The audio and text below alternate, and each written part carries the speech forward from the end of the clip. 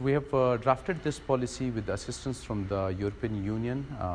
We would like to thank them as well. And this is a big achievement, as this will make us the first province in the country to have its own investment policy, clearly specifying, defining the priority sectors, the kind of incentives or the initiatives that will be taken by the Board of Investment and the government of Balochistan to facilitate the investors.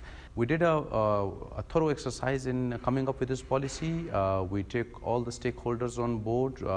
Input was sought from the private sector as well as the chambers and the business community and the relevant government departments of the provincial and the federal government.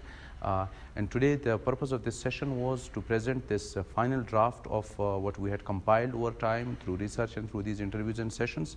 So we presented this draft which in this session, which was attended by the stakeholders from all the departments and as well as the private sector.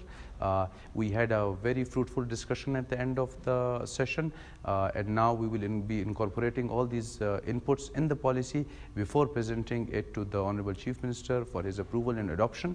Once approved, this will clearly map out the next 5-year investment plan for the province. This is a huge step forward and another feather in the hat of the Balochistan Board of Investment and the provincial government under the leadership of Honorable Chief Minister Jam Kamal Khan.